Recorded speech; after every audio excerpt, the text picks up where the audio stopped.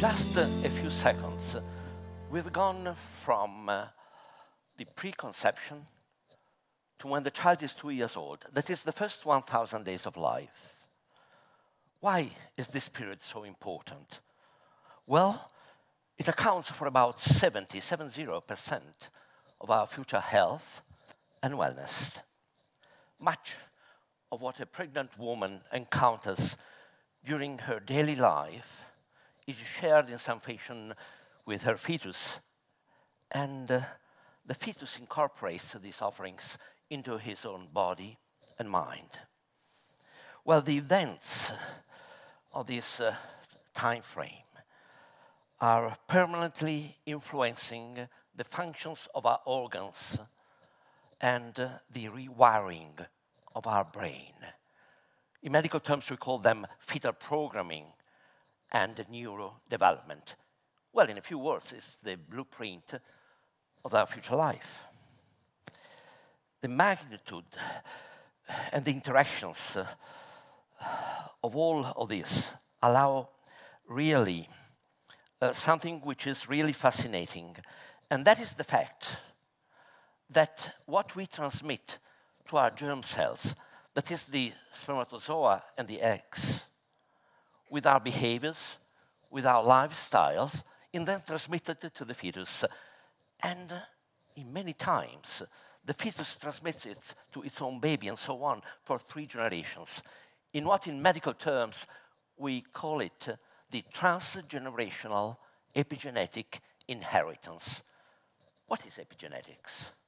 Well, here we have to shift the paradigm of how we see our DNA. And we go from a fixed and unchangeable program that is programming the building of our body to a DNA that is vulnerable. It is modifiable by what surrounds us, and that we call the environment.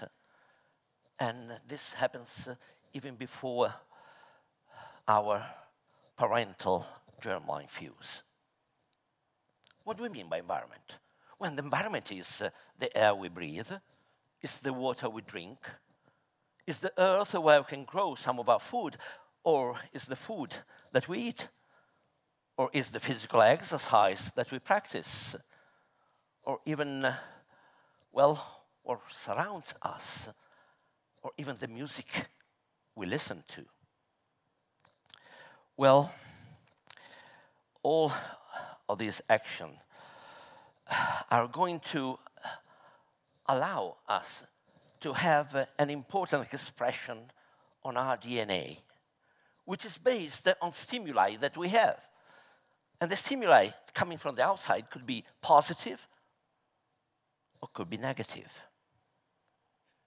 And the magnitude of these stimuli on our body is incredible, more intense when we are at the beginning of our life. Because our tissues, our body, is incredibly sensitive to the outside. We call it plasticity, and plasticity is highest at the beginning of life.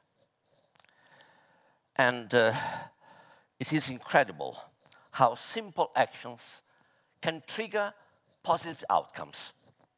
Think, for instance, of a nice massage. I think that each one of us, at least once in a lifetime, has had a massage. In 50 minutes relaxing massage, well, there is an activation of what we call the parasympathetic autonomous nervous system, which in turn activates our immune system and the wiring of our brain.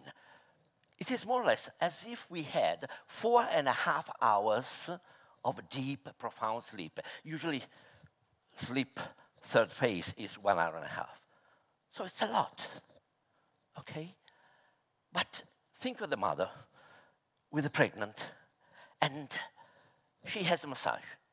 And this goes directly, the stimuli, to the fetus. And the fetus is having a benefit as far as the neurodevelopment is concerned. And Maybe that the fetus is really stressed. Lois is stressed. But what is even more fantastic is the fact that after birth, he's going to sleep better. Think if our parents had known this when we woke them up every night. But something else, music. Everyone loves music. We just heard one. And 15 minutes of music twice a day. Whatever you like, maybe Mozart or maybe Pink Floyd. Better if at 432 hertz. Well, if the mother does this during the whole of pregnancy, every day, there is research that is demonstrating that the risk of autism is almost zero. Not only that, but also if she sings lullabies, or if she tells the story, Snow White, whatever, in a low voice to her baby in the womb. Don't you think that's fantastic? I think it is. There is, however, another environment, perhaps more profound, deeper, and that is the environment of emotions.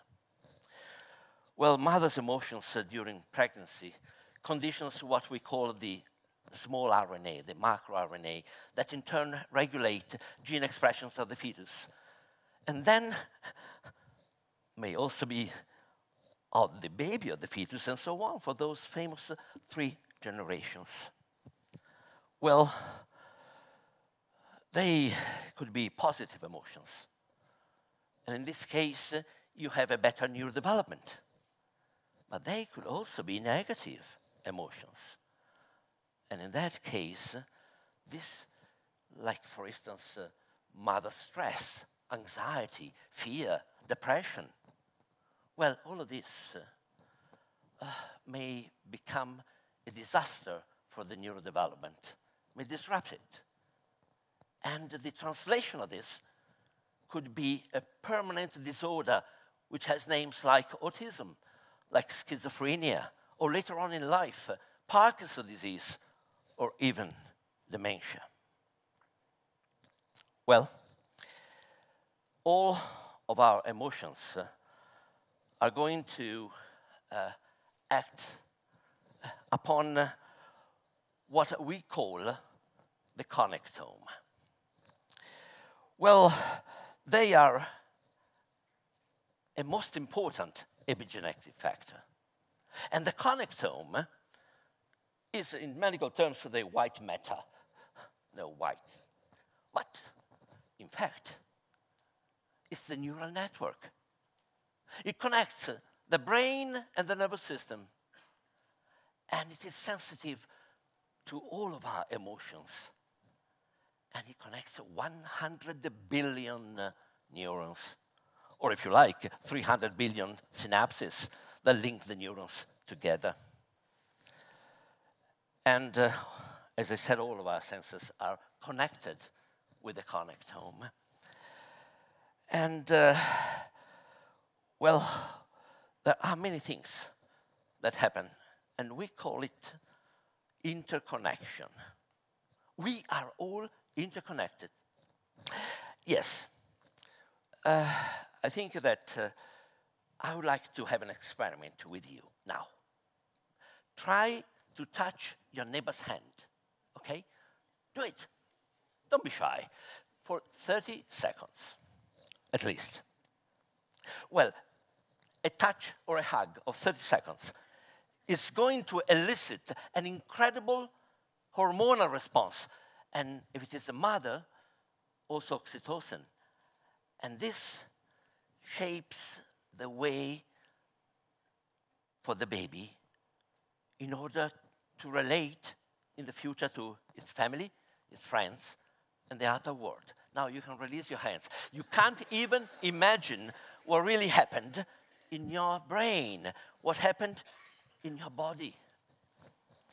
Well, Mother Nature, in thousands of years, or maybe million years of evolution, set up these mechanisms to foster our social relationships upon which our modern culture is based. And, well, I think that the instinct to connect, the human relationships, or even the magic of a touch or of a hug, well, all of these are much, much deeper than the formal behavior we have, you know, when we go to work with a jacket, with a tie, and meet people we absolutely don't care about connecting with.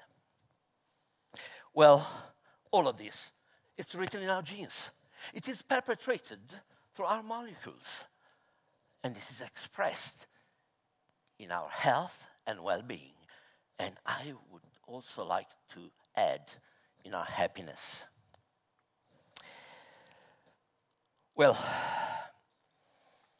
there is also something else which is important about our connections. And that is something that we want to call with a name, a network wellness. Well, network wellness, what does it mean? Well, it's a matrix. It's a real matrix of interconnections that are really shaping all of our acts through acts that we can perform every day. Look at them. Could be physical exercise, could be nutrition, could be dance, could be vibration, whatever. But all of them put together are connecting with our neural network, with our connectome, and they are the most effective, I would say the most cost-effective anti-inflammatory system in order to defeat diseases, especially when it's at the beginning of life, when we are more plastic, and when we can respond better to positive stimuli. Yes, this is important because, you know, when we think about health, so many times we think about what? About hospitals, about how to defeat diseases, about new fantastic personalized medicines, costly. Well, when you think about prevention, mainly we think about what is secondary prevention. That is, we are going to prevent breast cancer. Yeah, because we look and see if there is a small cancer, so we can do something. No, the first 1,000 days of life actually is a concept that offers us a unique opportunity, the one of prevention and of preventing diseases very, very early in life, when it is most effective. Well, a few years ago, 16 years ago, an economist who got also the Nobel Prize in 1998, he's from India. His name is Amartya Sen. And he happened to read a medical journal. And he read what David Barker wrote about the developmental origins of health and disease. In a few words, the first 1,000 days. He was struck by it. And then he immediately wrote, while he was writing about these equalities and women, he wrote that poor prenatal experience sows the seeds of ailments that afflict adults. Fantastic. But he also added one important thing. And that is, he said that the womb is the most promising target for prevention, both in the high but also in the low resource countries. Well, ladies and gentlemen, dear friends, this fantastic journey, I think, through preconception and the first 1,000 days of life tells us that our health is in our hands, in our minds, but it is mainly our own responsibility. Not only towards ourselves, but also towards the social and the emotional network that we are genetically planned to be part of. Thank you.